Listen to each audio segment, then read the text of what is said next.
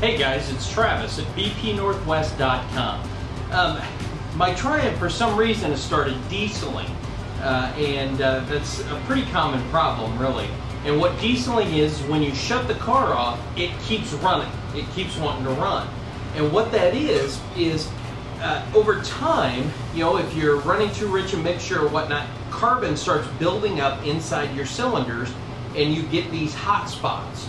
And these hot spots will actually ignite fuel without getting spark in there.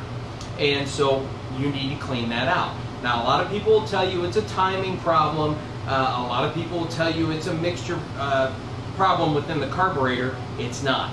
Over time, it just builds up and you need to flush it out. Now, it's a real simple fix, and I want to show you how I do it. All you need is a can of Seafoam. Now, Seafoam, this is a great additive. I think they've been making this stuff 50, 60 years, something like that. And it's real simple to use.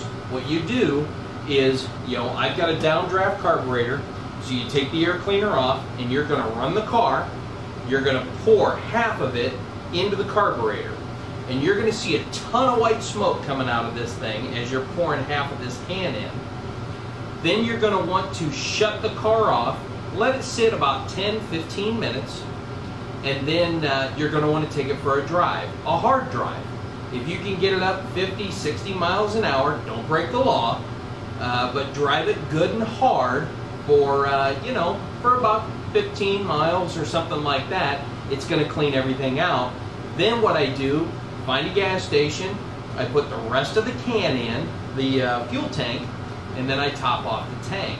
And your dieseling problem should be over pretty quick. A lot of people ask me, do I use a lot of Seafoam? I do. I buy this stuff by the gallon. I run it in all my cars. You know, even my cars that are fuel injected.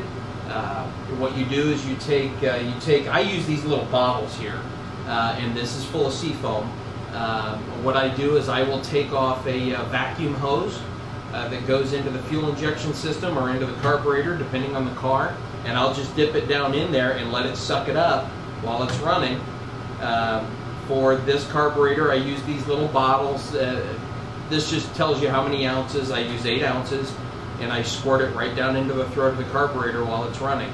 So I'm going to fire this thing up. I'm going to take the top of the carburetor off here, and I'm going to show you how I do it.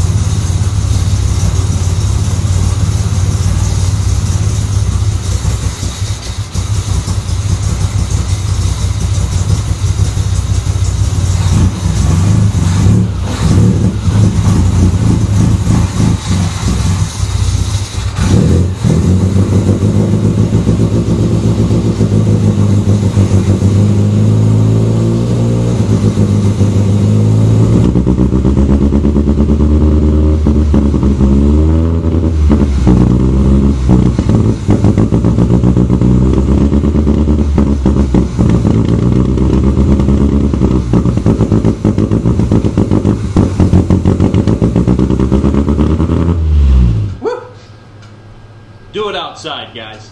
Do it outside.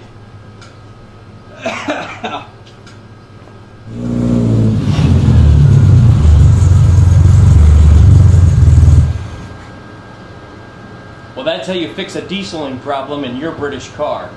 As always, if you run into any snags along the way, you can give us a call at 503-864-2001. And if you have any upcoming projects that you'd like to see us get down on film, drop us an email at howto@bpnorthwest.com. You can always join our Facebook, and make sure you subscribe to our YouTube channel. Hey, thanks again for watching. Enjoy the ride.